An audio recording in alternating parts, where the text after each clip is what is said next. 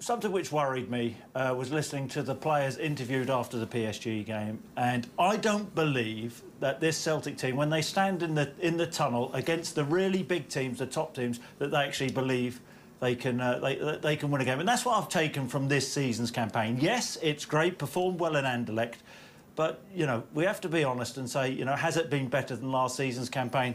The big high against Manchester City performed well, and Celtic still have a lot of work to do. But are you basing that on what you heard from the players after the PSG game? I think Scott Brown spoke to us that night, and were you disappointed then that he didn't come out and hammer their own performance? Yeah, I think he was echoing how good PSG were on the night. I spoke to Henrik about this today. I think that you know, when you're thumped 7-1, I don't want to hear, personally, about how... I wouldn't come out and say how good the opposition have been. I would be disappointed in my own team's performance and take a little bit of personal responsibility. I think that is what has been lacking. And as I say, when you stand in the tunnel before the game, you don't have to shout your mouth off and tell everybody what you're going to do, but you have to have that inner belief you can compete against the top teams. And I just think they're just lacking that a little bit, Celtic. For Celtic to get better and to get into the knockout stages of the Champions League, they need to add quality. Results don't lie, but the gap between PSG and Celtic and Bayern Munich and Celtic is absolutely massive. So, yes, in terms of what you're saying, you know, 7-1, you shouldn't be happy with saying how good the opposition are, but sometimes you can't go to PSG, you can't expect Celtic to go there and get anything.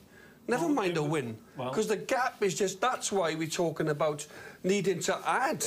You'd have to say, on the whole, though, have Celtic really progressed in European football this season? Well, they're in the Europa after Christmas, but not for me. And this season, there are too many players who haven't turned up in the big games. I have to say, I thought Brendan Rodgers got it absolutely bang on at half-time with the substitutions. Scott Sinclair has been a disappointment this season, and Stuart Armstrong went missing in the first half, and that's a credit to the manager that he changed things around. And although they lost the game 1-0, they were good in the second half.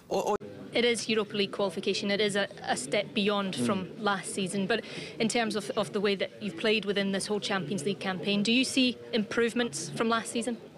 Yeah, I think over the course of the games, there's been performances that have been excellent, you know, here against Bayern, and some of the other games, of course, were difficult for us. Away at Anderlecht was great.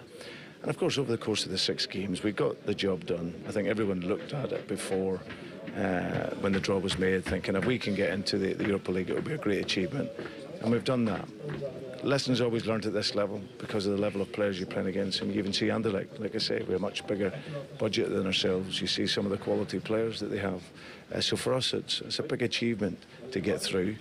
And as I said, you know, the representation for Scottish football is very important in this next level of competition. So, but we're not getting carried away. You see the level of and the amount of work we'd have to do to be competitive at this level. Next level, of course, the Europa League. How competitive do you feel you can be in that, and will it take a busy January for you to really sort of push into that campaign? Obviously, listen, there's a lot of work for us to do. We've qualified, which was great, and now we'll wait for the draw. And like I say, we can put it to bed now over the next couple of months and concentrate on the league.